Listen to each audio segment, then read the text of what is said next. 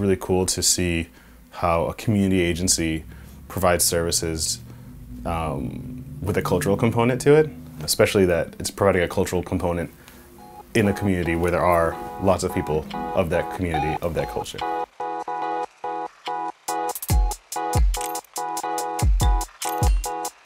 Skills that I feel like I've gained here at SIPA have been being able to complete assessments, not just with adults, but for children as well. I've also been really able to develop group facilitation skills, working with folks in grief and loss, through challenging and through heavy emotional times.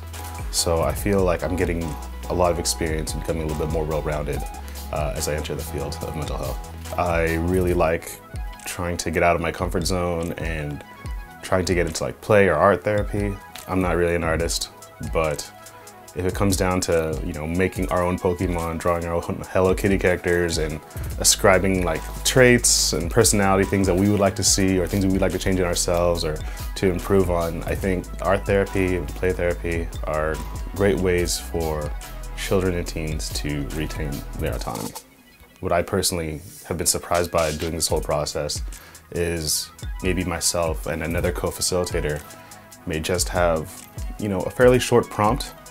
As long as we create like a safe and trusting space, the group just takes on a life of its own and they're able to support each other with little or to no, further guidance from us.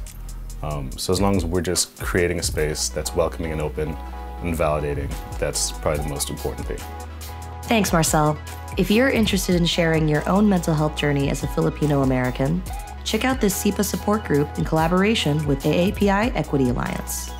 Join SIPA as we unpack the impact of racial trauma and learn ways to heal from anti-Asian hate. See the link on screen to register today.